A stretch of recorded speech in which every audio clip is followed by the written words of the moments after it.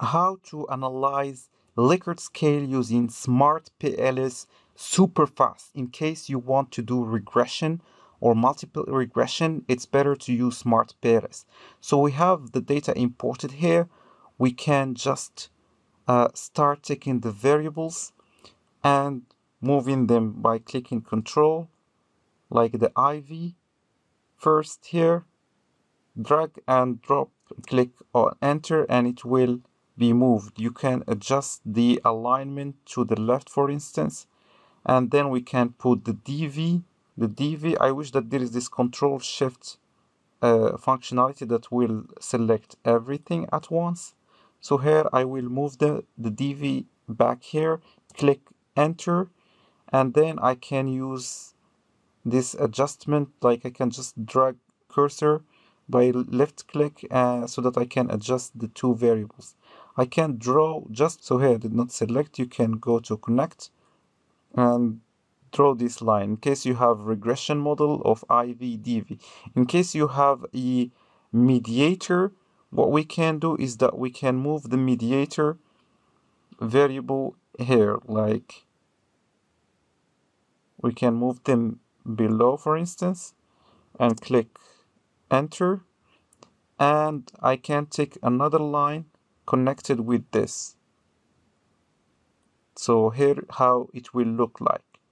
Then I can even have a moderator if I wish. In that case, I will include the W that is moderator, for instance, and I move it here, let's say.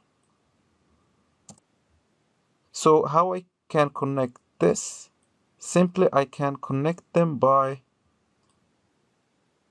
like the moderator, I can just connect it like this. So I can just draw a line to the dependent variable and moderating effect, and then I can draw a line here, and then I can calculate bootstrapping, and I choose this bootstrapping subsamples at 5,000. Do parallel processing, keep everything as it is, start calculation, and this will take some time to be calculated depending on the number of the bootstrap sample. And here are the results. As you can see, we can have the t-value, the r-square, the p-value, etc. So these are the coefficients. I can display the different coefficients, even the Cronbach alpha. So here are the path coefficients, and these are the statistically significant, let's say, influences of the IV on DV, the IV on mediator, the mediator on DV, and the moderator on the DV. The interaction term of the moderator and IV on the DV seems to be not statistically significant.